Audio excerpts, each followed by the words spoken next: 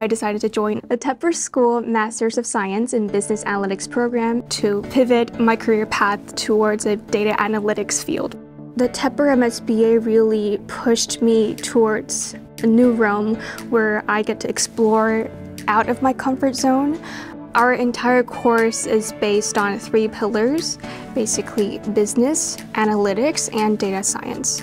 So for me, I have a background in business, so I would be able to use my knowledge from business, leverage that, expand into the analytics courses, and basically get a really solid foundation from data science and use all 3 of these skills in the real world to solve real business problems.